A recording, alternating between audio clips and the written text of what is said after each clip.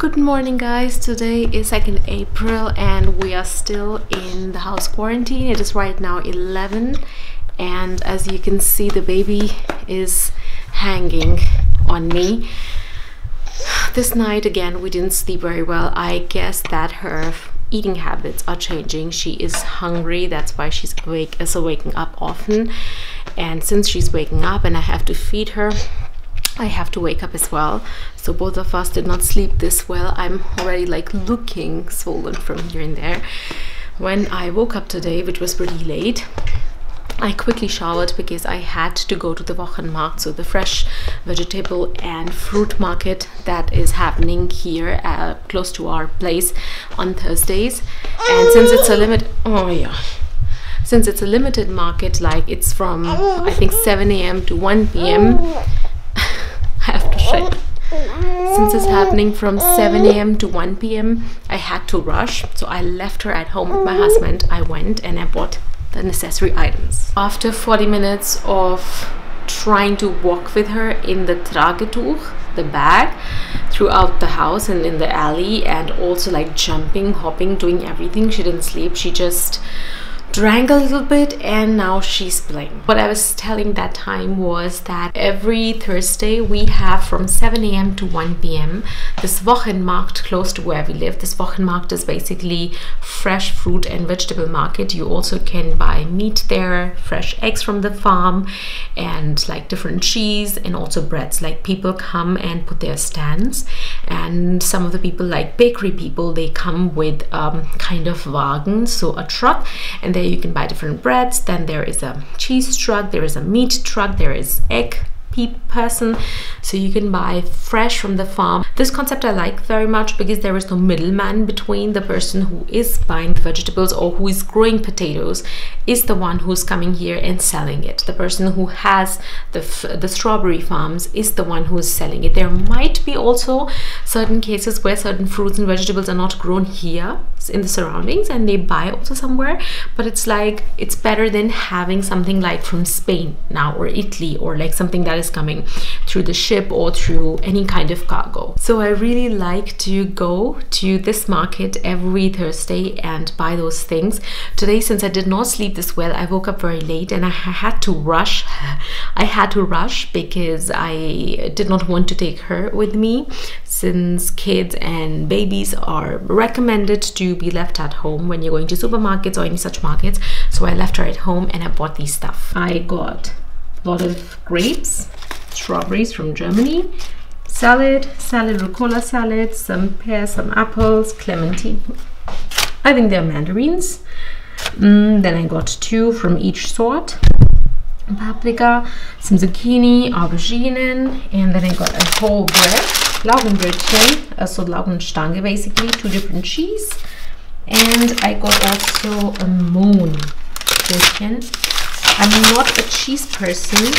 I was not a cheese person, but I slowly started to eat cheese, and this is a cheese that was recommended by the cheese guy. And by cheese guy, I mean the guy who was selling it. I just asked him, I want some cheese that we can eat with like red grapes, and then he said there are lots of cheese that you can eat with red grapes. Which one do you want? And then I said, okay, I'm from India. I am not used to very strong cheese taste, so you have to recommend me something that is mild and something also that tastes good and is good for my butts. So I got this one, and then there's this cheese that I got like 2 weeks ago for the first time, and I absolutely loved it.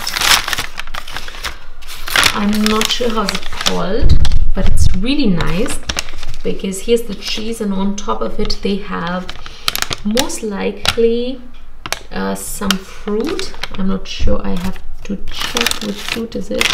I think it's cherry.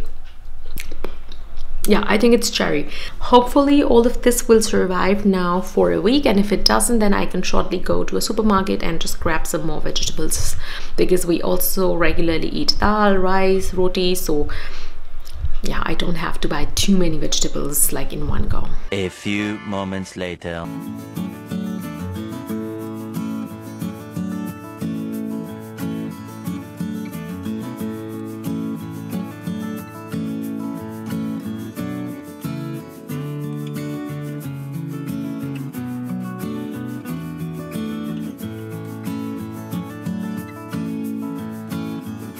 It is right now 6 p.m. It is a long jump. I last shot the video about what I bought today from the Wochenmarkt was around like 12, I would say. And after that we had a lunch. I fed her. She did not eat much, so I think so that since 3 days she's not eating much of rice. Either it's just a growth spurt, or it's just a phase where she's not liking the things anymore, or she's teething, or it's like her taste has changed, so she has started to not like the things that she used to like before. But all in all, she ate a little bit, and after that she slept, and I also slept with her because we did not sleep both this night well. So I slept with her around like 1 hour and a half or something, and that did me really well. I didn't think that I need sleep, but once I slept and I woke up, I was so fresh, and so was she. And then I called my mommy, called my sister, we had a group WhatsApp call, and I'm very glad that I slept, because when I woke up I was so energetic that I started to cook proper meal, and I ended up cooking aloo gobi sabji with roti. I'm happy because I do not cook everyday Indian meal. It's like I usually try to do boiled vegetables, soup with breads, and probably sometimes end up with broadside. But today I cook proper Indian meal, and I'll show you what. That's the aloo gobi sabji I prepared. Here is yogurt with beetroot. Here are chapatis, a little bit of gherkin salad. That is going to be a lovely dinner. So that is what I achieved today, and probably I will maybe achieve in the next 2-3 hours a little bit more, like cleaning up and arranging things.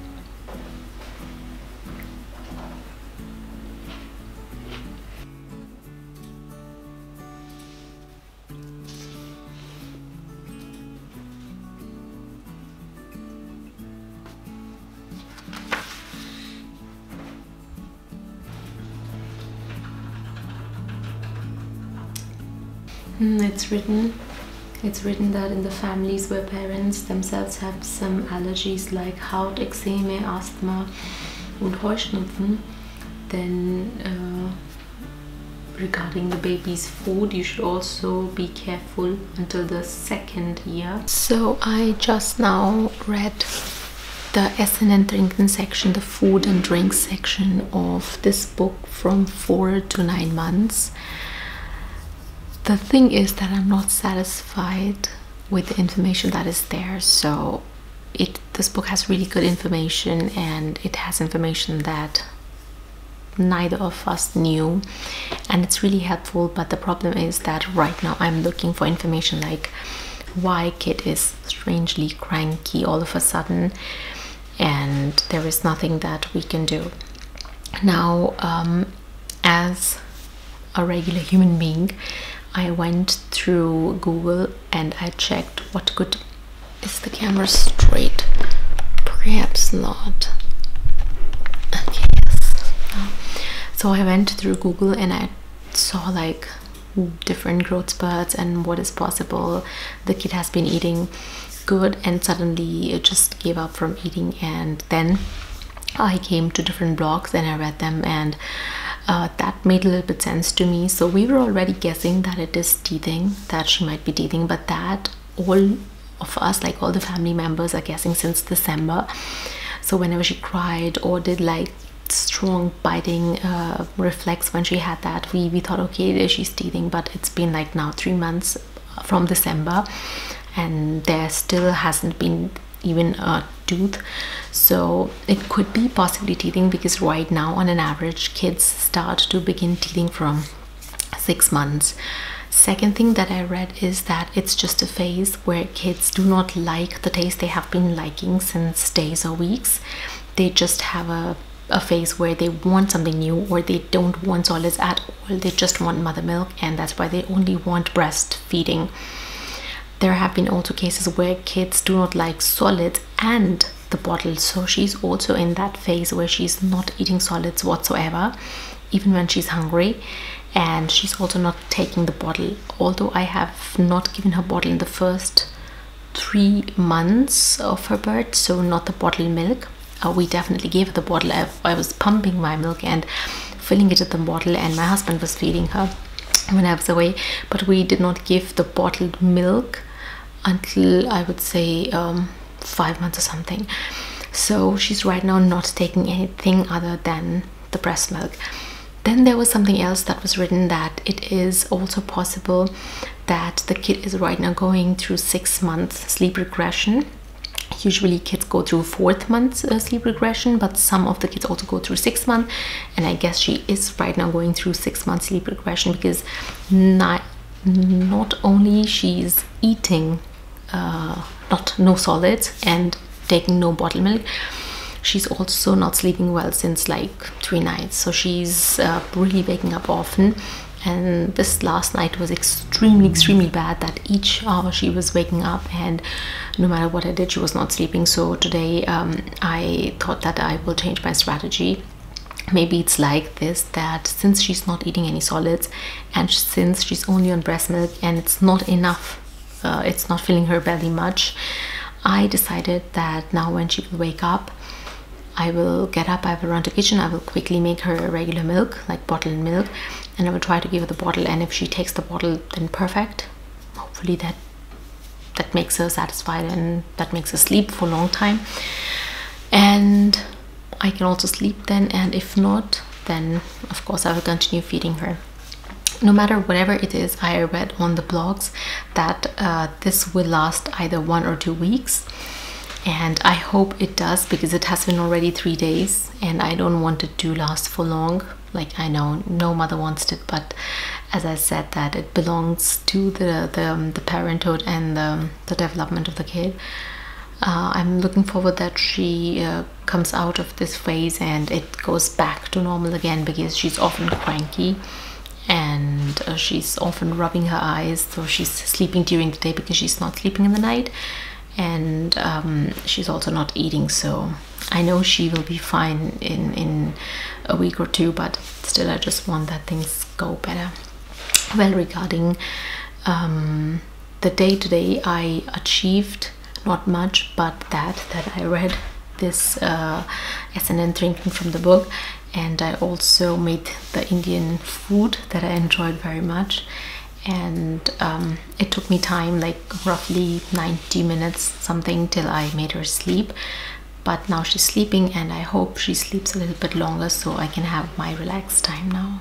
By the way, if you have a kid or kids and you've been through the same, and you have any idea what is right now going on, then let me know in the comments section below, because I would really like to know what other parents go through and what kind of phases other kids have, because since each kid is different, she definitely goes through phases that probably other kid won't, but there are certain phases that each kid goes through, like generic phases, like teething phase, getting cranky phase, not sleeping well phase, then sleeping really well phase, then getting active phase.